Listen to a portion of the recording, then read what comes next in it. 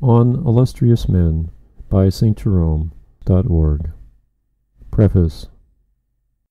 You have urged me, Dexter, to follow the example of Tranquillus in giving a systematic account of ecclesiastical writers, and I do for our own writers what he did for the illustrious men of letters among the Gentiles, namely, to briefly set before you all those who have published any memorable writings on the Holy Scriptures, from the time of our Lord's Passion until the 14th year of the Emperor Theodosius.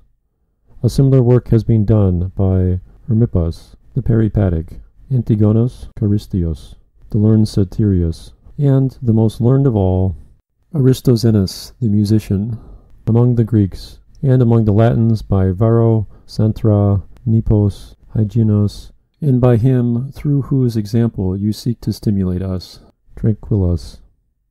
But their situation and mine is not the same, for they, opening the old histories and chronicles, could, as if gathering from some great meadow, weave some small crown, at least for their work.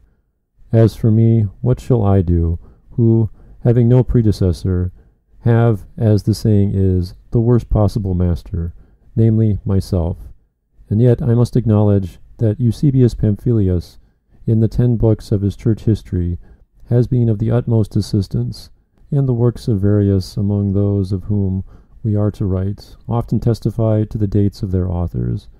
And so I pray the Lord Jesus that what your Cicero, who stood at the summit of Roman eloquence, did not scorn to do, compiling in his Brutus a catalogue of Latin orators, this I too accomplish in the enumeration of ecclesiastical writers, and accomplish in a fashion worthy of the exhortation which you made. But if perchance any of those who are not yet writing have been overlooked by me in this volume, they ought to ascribe it to themselves rather than to me. For among those whom I have not read, I could not, in the first place, know those who concealed their own writings, and in the second place, what is perhaps well known to others, would be quite unknown to me in this out-of-the-way corner of the earth. But surely, when they are distinguished by their writings, they will not very greatly grieve over any loss in our non-mention of them. Let Celsus, Porphyry, and Julian learn, rabid as they are against Christ. Let their followers, they who think the Church has had no philosophers or orators or men of learning, learn how many and what sort of men founded, built, and adorned it, and cease to accuse our faith of such rustic simplicity, and recognize rather their own ignorance.